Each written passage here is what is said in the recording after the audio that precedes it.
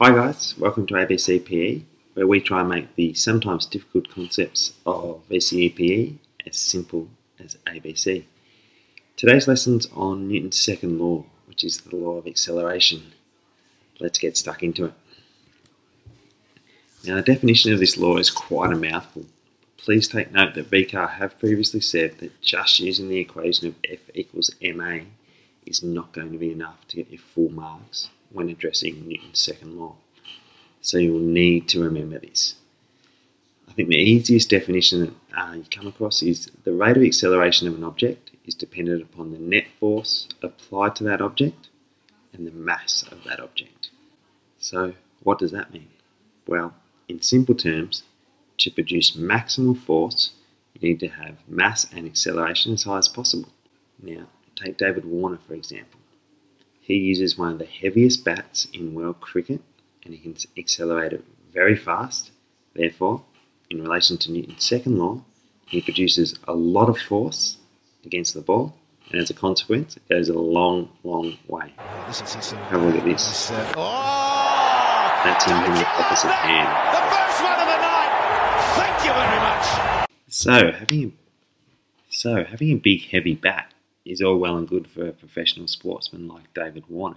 But what about if you're trying to get a little young person to have some success? Here we've got my daughter Layla, who's 4 years old, and she's trying to swing a nice light bat. Thumbs up, go! No problems there for her. But what happens when we give her a heavy bat? So here, rather harshly, I've given Layla a heavy bat, or one with a greater mass, that she can really struggle to get any acceleration on, so she struggles to get any force onto that ball. Here she is explaining why she's not happy. I want the little one. Okay, I know. Why? So I can hit. Okay, try this one.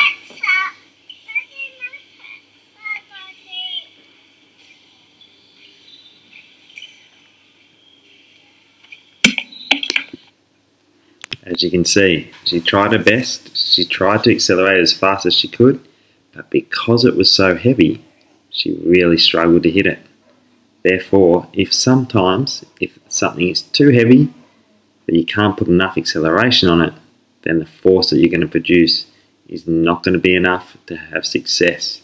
So for little kids, they're going to want a lighter bat in order to be able to accelerate it, so they can have enough force on the ball to achieve some success.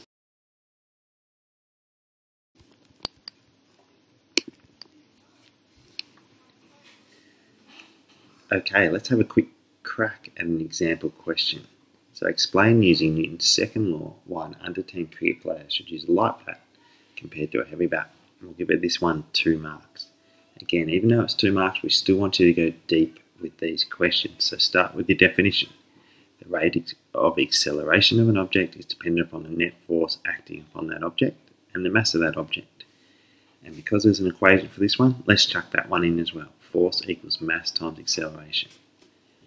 Now the difficult part is the explanation. So in this case, the young cricket player needs a light enough bat so they can produce sufficient acceleration onto that bat that can then be produced onto the ball. Here's a quick example of an exemplar answer. Now the other way that Newton's second law is often applied is when we're talking about sprinters or perhaps bike riders, and when they become heavy, it's actually going to be a real detriment to performance. So when force can remain constant, someone with a heavy mass is going to accelerate slower than someone with a lighter mass.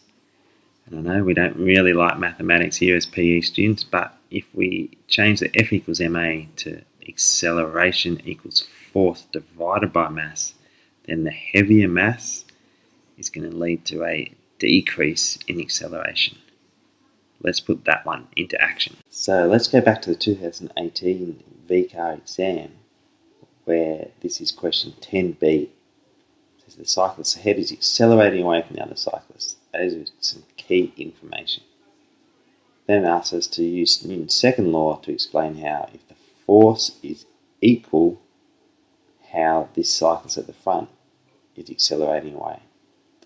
Now again, we want you to go deep with these answers. So the first mark that VCAR gave was for the definition. So the rate of acceleration of an object is dependent upon the net force acting on that object and the mass of the object. So learn your definitions. Then throw in the equation, force equals mass times acceleration. Finally, the more difficult part, where we're trying to explain this process. And in this case, if force is equal, the rider in the front must have a lighter mass than the rider in the back, and this lighter mass enables them to accelerate away from the other cyclist. And if you can put that down, that'll get you 2 out of 2 for that question.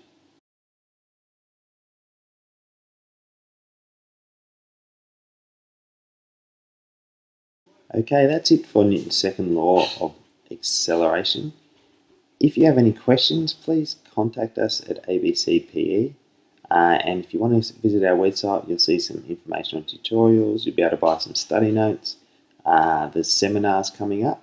So please visit us at abcpe.com.au or look us up on Facebook. Questions are most welcome. Thanks, guys. Bye.